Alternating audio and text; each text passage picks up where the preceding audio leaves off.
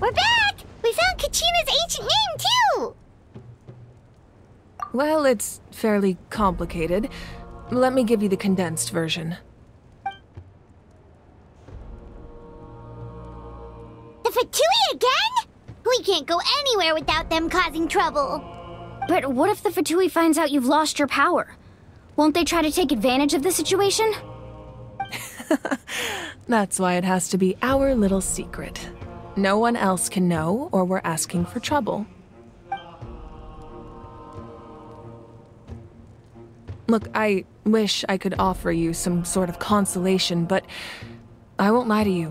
With multiple factions closing in, there's nothing comforting about the situation we're facing. Still, all you need to do is focus on your goal. You can leave the complicated matters to me. I can also step in on the Pyro Archon's behalf. There's a limit to what I can accomplish, but I'll help you however I can. There's no need to be so modest, Yan-san. Your incredible strength has long been a well-known fact.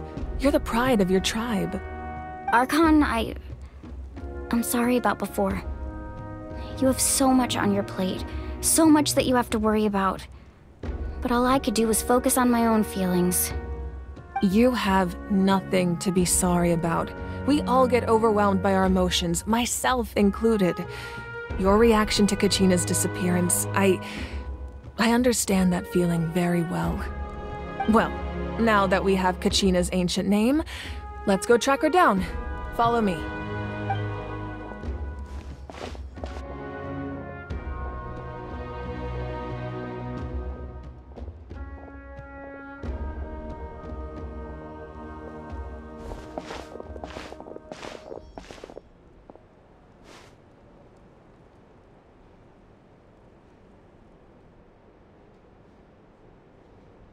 What is this place? Hey, isn't that Atea's talisman? Good eye. This is where I store all the various mementos I've collected. Whoa. I've never seen this place before. There's so many things in here. It looks like there are items from every tribe. Collecting them must have taken a lot of effort. I suppose you could think of it as a hobby of sorts. In Natlan, everyone grows up listening to the stories of heroes, and physical items do a far better job of preserving those stories than our own memory. Now, I still have some preparations to make for the ceremony, so feel free to take a look around in the meantime. If you're curious about an item, I'm more than willing to tell you about its origins. All right, we'll have a look.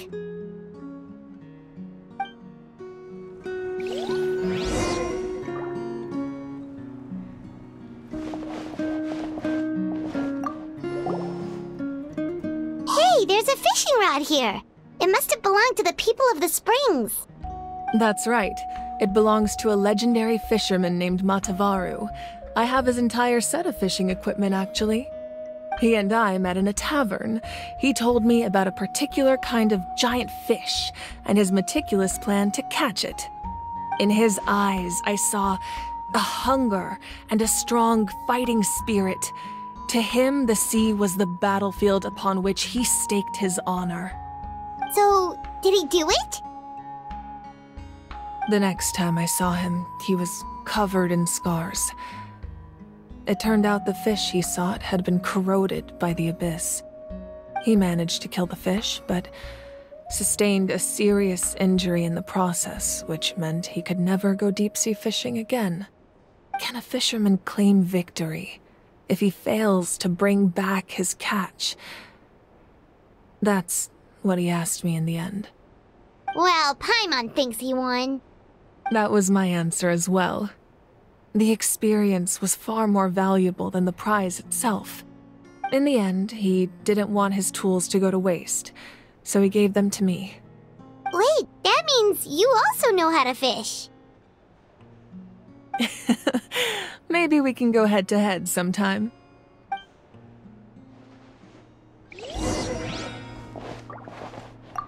This fishing basket looks familiar.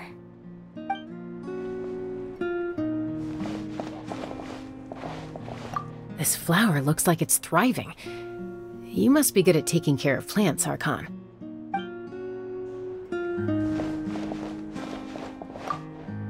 Make sure to handle everything with care. This cup, for example, it's heavier than it looks.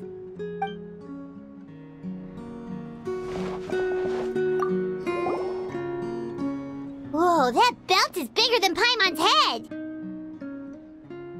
The Collective of Plenty are known for their bodybuilding competitions and contests of strength. This belt is a symbol of great honor within the tribe. The association with strength might also have been the reason the original belt was extremely heavy. It was difficult for even 2 people to lift.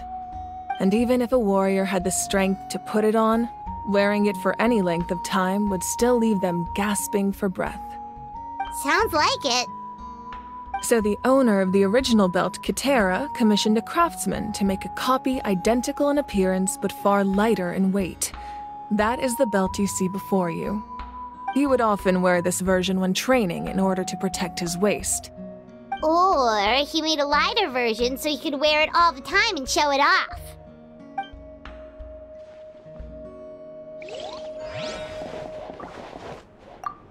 Make sure to handle everything with care. This cup, for example, it's heavier than it looks.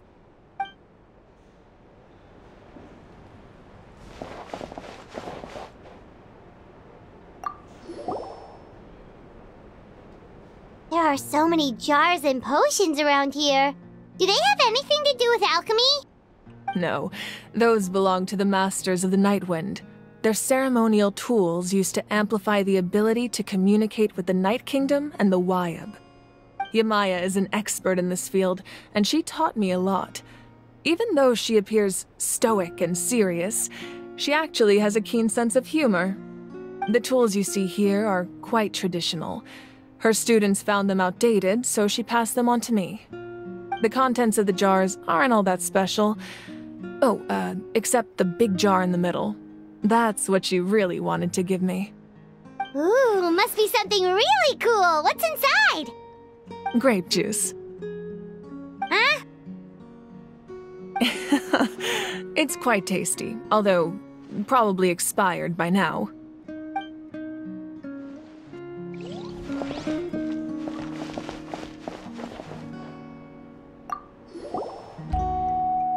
This is Atea's talisman.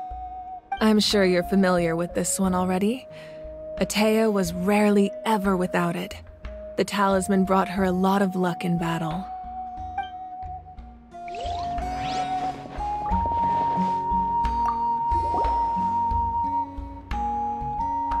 The powder still needs some time to settle, so let's wait a little longer.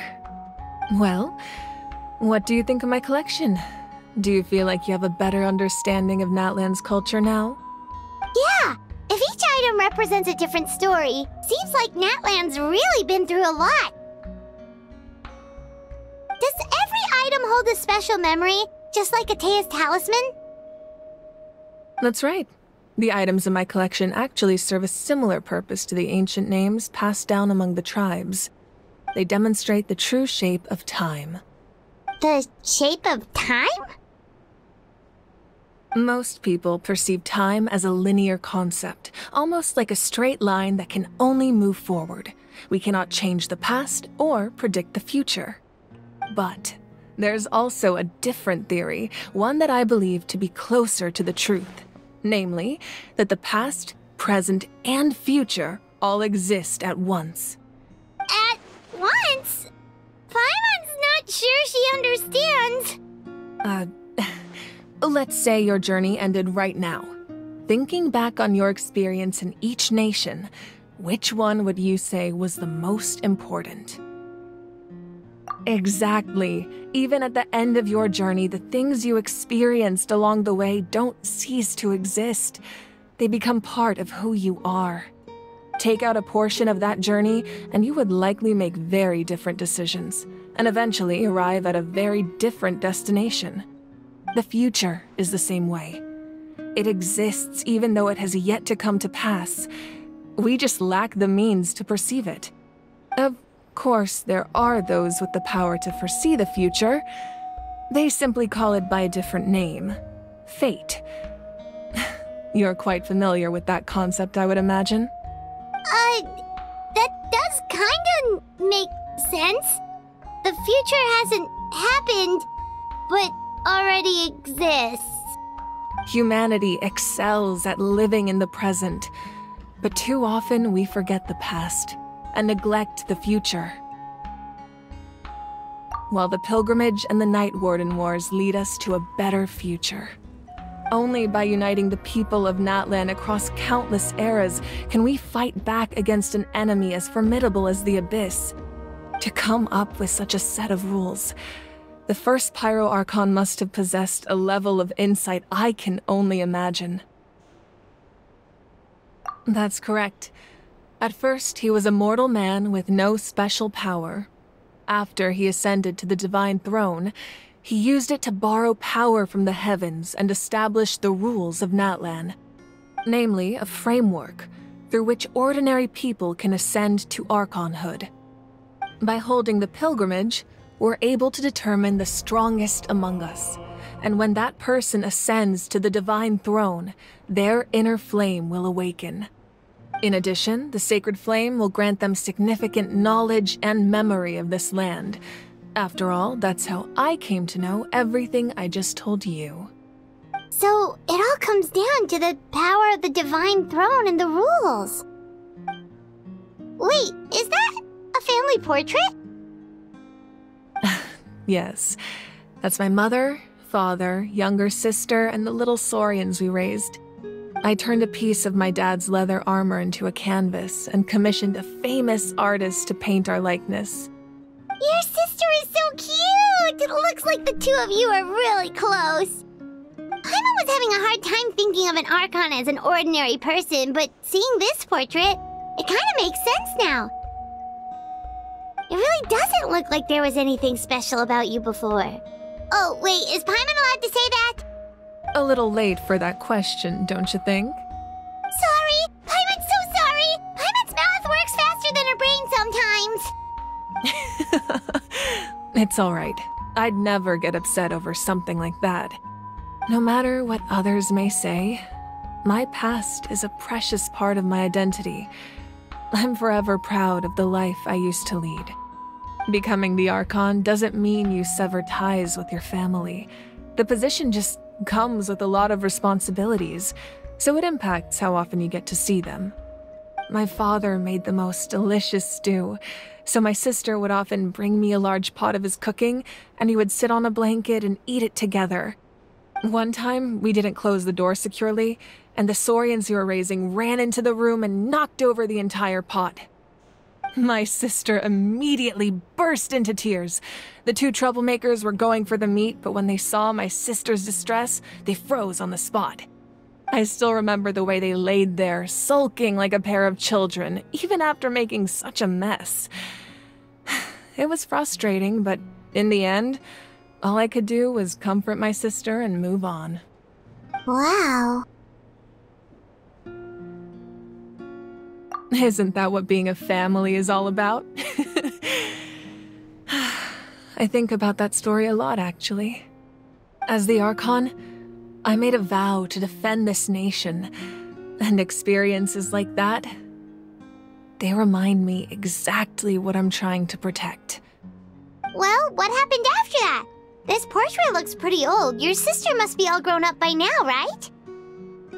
I believe she ended up working as an architect and artist. She built many houses and crafted many beautiful works of art. Anyway, that's enough about me. Now that the powder is settled, we can begin. Ian-san, Mulani, Chaska, over here please. Place the ancient name up there, and then we'll begin.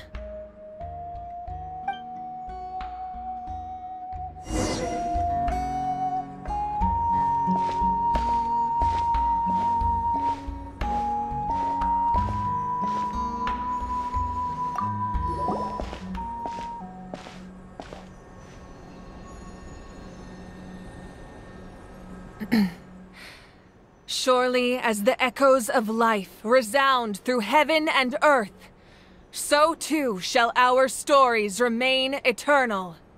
Ancient name, take us to your fated bearer.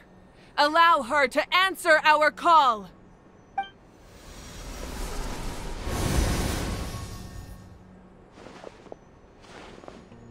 Am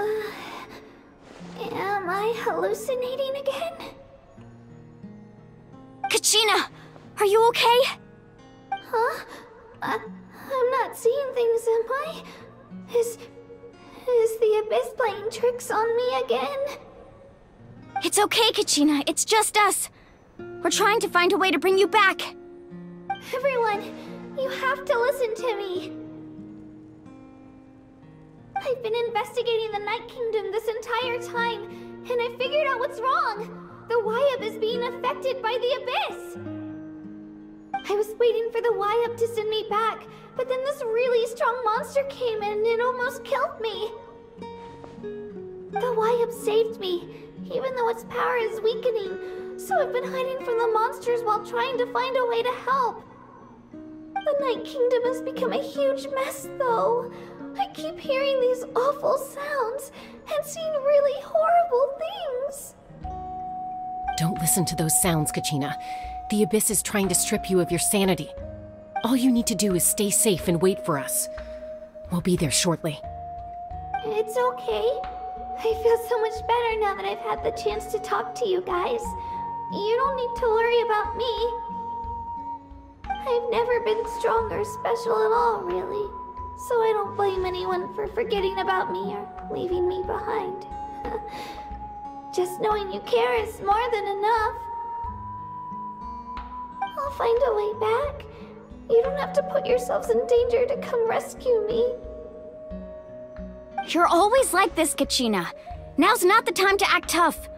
We're coming for you, and that's final. I don't know what lies the Abyss has been feeding you, but I'll tell you something right now. Nobody here sees you as a burden. You're a victor of the Night Warden Wars, a hero of Natlan.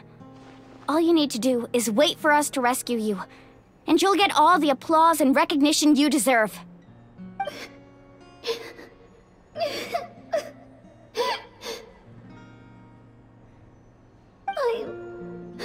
I'm really scared. Everything's so dark and creepy here. And I want to go home. Still, I don't want you to put yourselves in danger because of me. I don't want to hold anyone back ever again. All you need to do is place your trust in us, just like you always have. No one fights alone. We're not leaving you behind. Not ever. Yeah, we're so close, we can't call it quits now! Thank you. Be careful. Looks like we've lost contact. Now comes the most dangerous part. You have to traverse the Night Kingdom in your physical form. This entrance to the Night Kingdom was left behind after an abyssal invasion. Even a brief amount of time inside could expose you to corrosion. I know. I'm prepared for that possibility. All right, then I wish you all the best. I'll tell Koichi to be ready just in case. She's very experienced in dealing with abyssal corruption. That face you just made.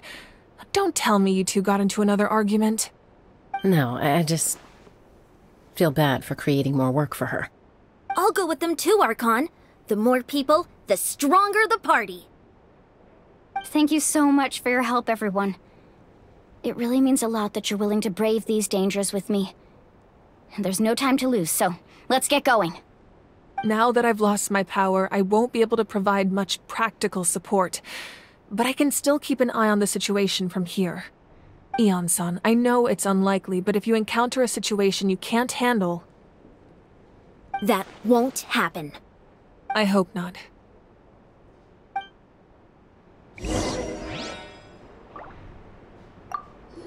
Be careful out there. I'll observe the situation from here.